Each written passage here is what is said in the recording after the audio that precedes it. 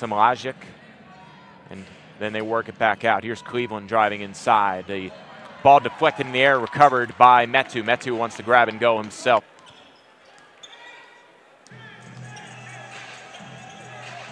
Metu left of the key, tries a long two and hits. Finds none cutting to the basket. Has his shot blocked by Hustis, recovered by Metu.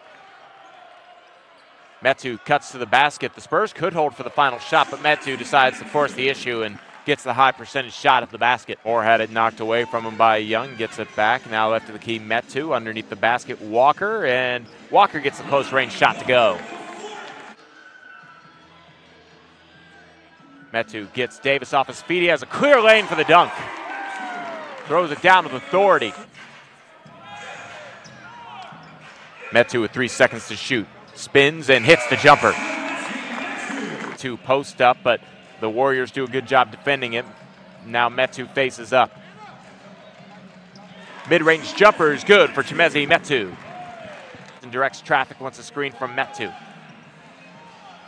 Picks up a switch and kills his dribble. Bounce pass to Metu. Turnaround 13-footer is good for Chimezie Metu before the buzzer ending the first half. Knocked away from Ben Moore, but he's able to chase it down to the sideline. Metu at midcourt works the dribble, pulls up for a mid-range jumper and hits.